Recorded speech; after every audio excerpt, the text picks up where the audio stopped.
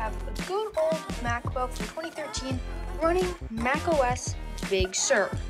Wait, what? Why is Freeform on here? Wait, huh? System settings? Stage Manager? Yup, this is not running macOS Big Sur. This is running macOS Ventura, the latest release from Apple. And today I want to show you how to mod your own computer to do this. So let's get started. This is currently running macOS Mavericks, the original release, I am pretty sure, with its 2.3 GHz Core i7 and 8 gigs of RAM. Now that's not powerful in any means, but Mavericks is really limiting. Pretty much everything is dead. You can't even use Mavericks correctly anymore because it's not updated. Okay, so I know this camera isn't as good, but I can't have my phone here because of time limits and everything, camera recordings in any way. So I know it sucks, but it's what I can do. Here we have macOS Mavericks. Very basic, very old, and it's so limiting that I think what we're gonna have to do is upgrade it to Big Sur or just to install Ventura. And I don't think I know that we have to do it. So if the search up is download macOS Big Sur.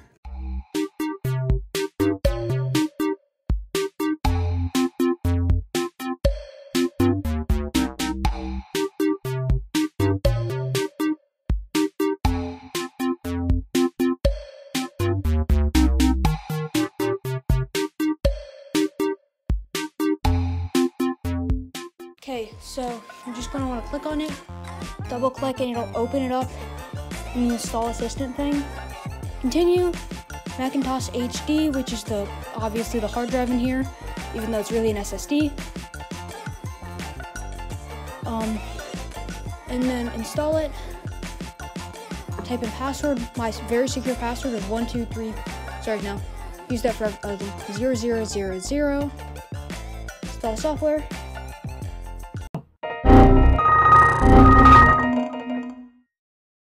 Install failed? What?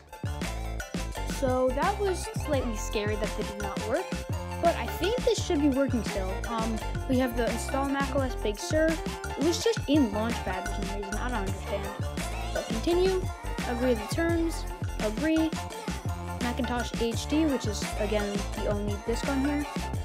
Type in password, super secure, 4 zeros. And we are installing. I will see you guys when this is installed in probably another half hour. Yay, gotta love waiting.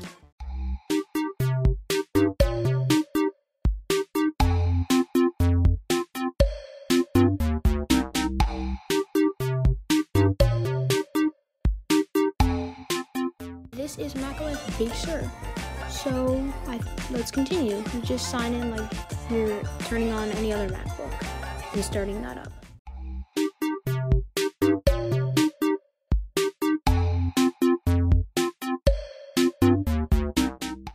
And here we go. This is macOS Big Sur. And we have Big Sur. This might be the original version of Big Sur, so I don't know. It actually is the most recent version of Big Sur. That's good. So that is the end of the road for this MacBook, at least with supported.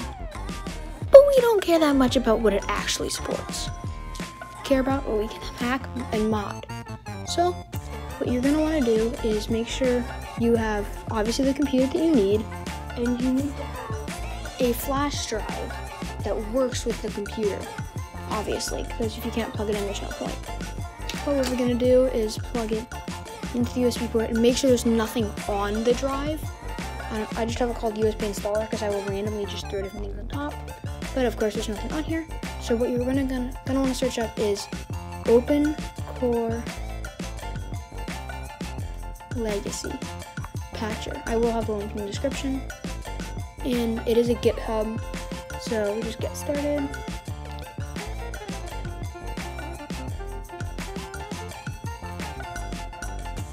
Here we go. We have version 0.6.2, and we can do the download PKG. That's the wrong thing. The app. Actually, I think the PKG would work too. but big deal. This is the install system we used in Mavericks. That's actually quite funny. Alright, but yeah, this was running Mavericks like a half hour ago. Not a half hour ago.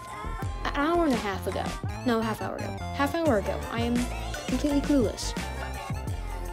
But it does actually still have all the files from before. As you notice, there's relocated items. I bet this has... What are relocated items?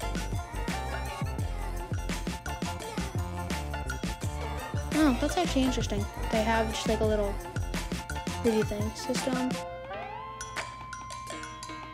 Do we still have... Here's my question. Do we still have the old data and stuff? I'm not only doing this because there's nothing really to do while it's downloading.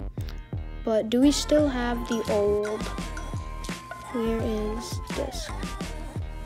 No, it's in a separate thing. I forgot. Okay. Do we still have the old... We still have it. It's in the trash. Do we have the install macOS anymore? No, it actually got rid of the install Big Sur. That's interesting. Okay. And then this is got to decompress the zip file. And we have the app. So quite obviously, open the app. And wait for it to open. It's going to have to verify and do a lot of stuff that macOS just does to make sure you're not downloading useless garbage that'll just destroy your computer. But there we go. Next thing you're going to do is create macOS installer. Download macOS installer.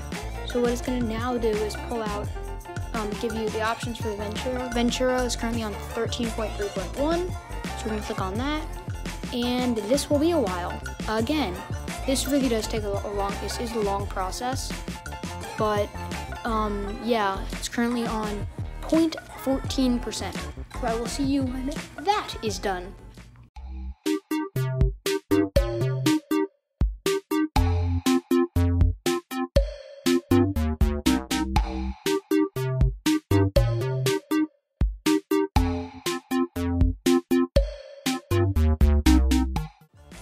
Well, it's been just a bit. It's a lot later. This was last filming at like 1:30. It's now about 3. But next thing you're going to want to do once it's done doing that, which does take a while. I started this process at like 10 and it's 3. So yeah, I did stop to take my dog for a walk. But type in your passcode. This one's 0000. And you got to give it a little bit to install into applications folder. I'm assuming I've done this before a while ago. And I don't really remember how it works. So let's let this go. And now we're done. So what it has to do now is it's finished extracting that. Now it needs to flash the installer, which is the USB drive that I have plugged in over here. It doesn't need to be that good of an SD drive. Obviously, the better it is, the quicker it is. So yep, we're gonna click on macOS Ventura, disk to udisk. I'm assuming that's this. And it's going to load. It wants the password. And it's going. This will be a bit.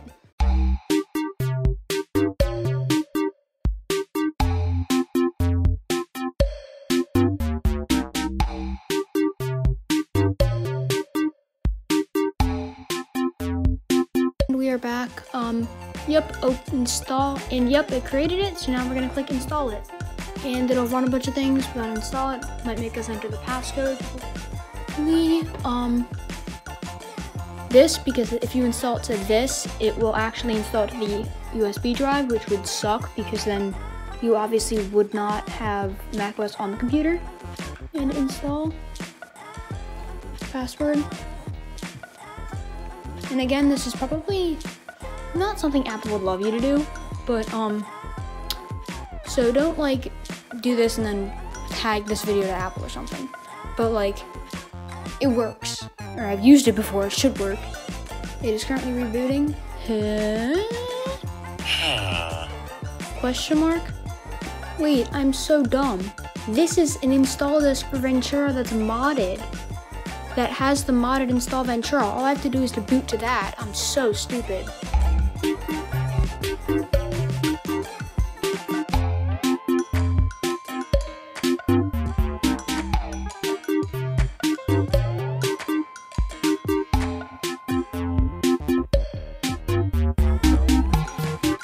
EFI boot, yep.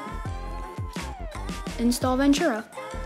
And boom, we're installing Ventura. This will again take a really long time. And I'm interested to see how long this video is going to be in raw files, but let's let this start installing. And we have gone. I again don't know how long I was just sitting there not watching, but this is the install Ventura screen. It is tiny, but it will fix that later, I'm pretty sure, because I remember doing this before. But we can click continue. And I just want to mention, I would not recommend installing this on a 2011 or older because the power is just not going to be enough to support Ventura. Quite obviously, this is a 2013, or at least older because it has the Retina display and it's not 20 tons thick. So why is the white balance terrible?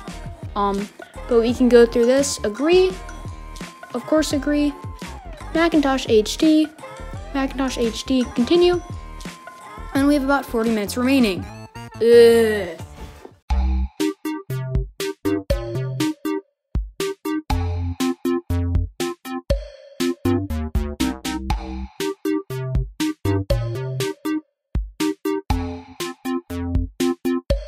And as you can see, we are currently booting into Ventura. Let's go. Let's hope this actually boots in a timely fashion. Actually, it looks like it is. You will probably have to reset and go through some setup process, but like, who cares? You have a new version that can run every single app.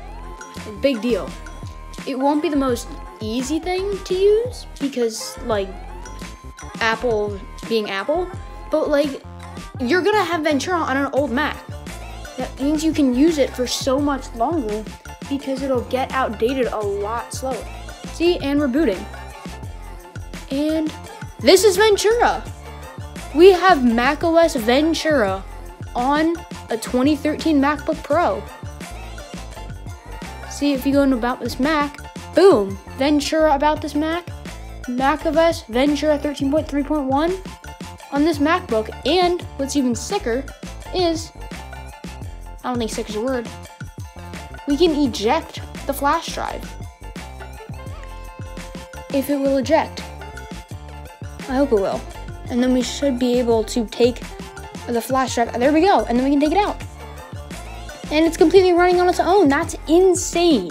This really does breathe some new life into an old device. I really like how this mod, even though it takes so long to set up, it really does work well. You might have some problems with thermals or something like that, but it really does work well, and it allows you to use this computer for so much longer. If your apps get outdated less often, that means that you're going to have to update less, therefore playing less in Apple and more into, this is my computer, I'm going to do with it what I want to do because I bought it for an expensive time a while ago. I really do like this, and I hope you guys enjoyed this video. If you do, scroll down, smash the like button, subscribe, and I'll catch you in the next one. Peace.